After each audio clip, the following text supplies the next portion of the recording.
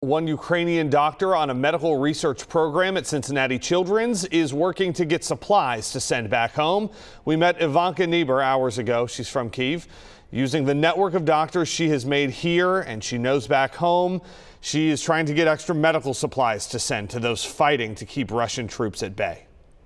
We're trying to send all of the support to the army for the first, because we know that all of our hope is on them. So we are sending all of the medication supplies to them and to the hospitals that providing care for them.